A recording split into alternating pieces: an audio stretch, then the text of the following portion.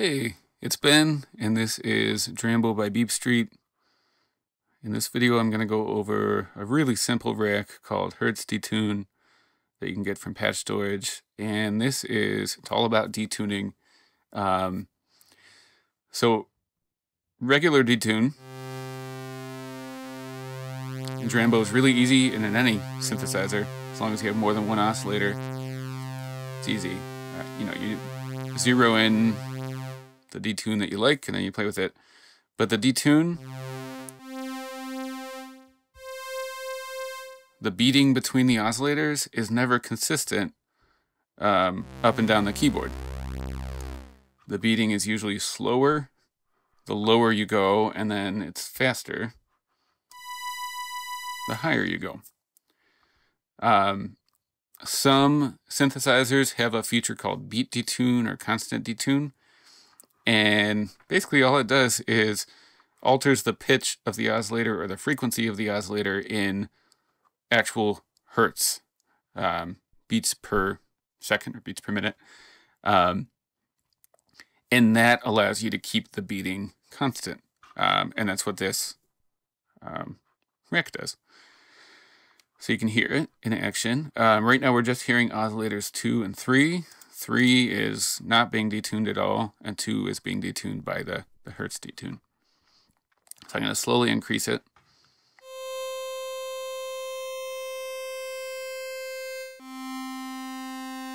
So you can get really slow phasing, or you can make it a little faster, or you can make it really fast.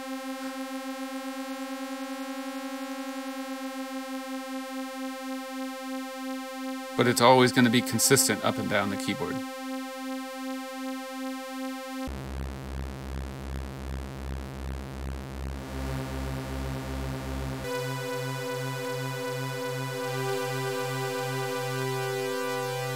And sometimes, not always, sometimes that makes for like a more pleasing kind of pad sound, or any kind of sound.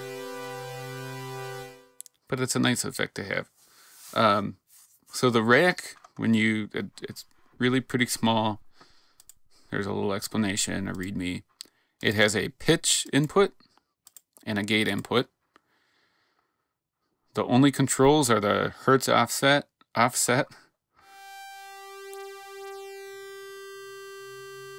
There's a scaling, and this is really like a global scale for the amount of detune.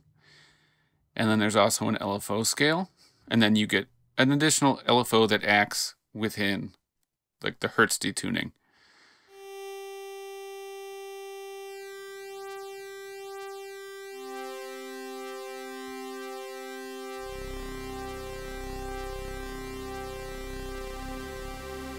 And the LFO has an amount, and then you can also control an additional scale on top of that.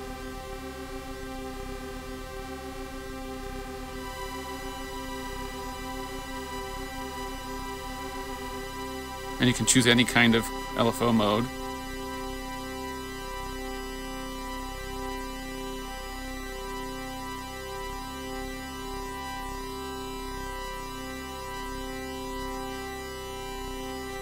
And especially in a sample and hold or sample and hold ramp, where each voice is actually a different amount of modulation, that sounds very pleasing. I suppose we could do you could add in voice number control just with an additional module under unison, and then each voice would have a slightly different amount of either speed or amount of detune. So that would be cool. Anyways, those are the controls. It's very simple.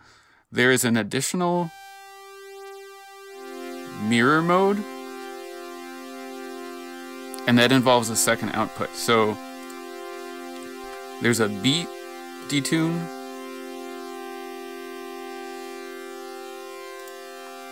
and then there's a mirror output. When mirror mode is off, this is just passing through the pitch from the MIDI to CV. When you turn mirror mode on, it's subtle, But what this does is, rather than detuning up from the bass pitch, it actually splits the beat detune and the mirror outputting up and down from the bass pitch. So for like higher offset amounts, you can hear that. In mirror mode, they're actually symmetric to the bass pitch. So they would be equally out of tune with any other sounds that you had in your Drambo project. So that's how it goes. So that's pretty extreme. So what I like to do, or one of the things I like to do,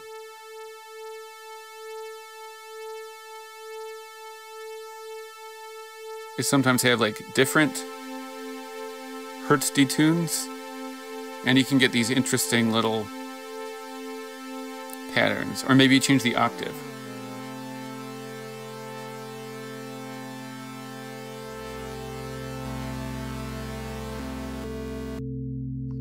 And I often do this with a saw because it sounds so nice. You get that like phasey sound. But with sine waves, you actually get the noise. The signal is like canceled out.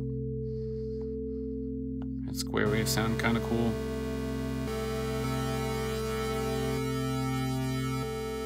I suppose any sound can sound kind of cool. But in a nutshell, this just lets you get that constant beat detuning up and down the keyboard. Have fun.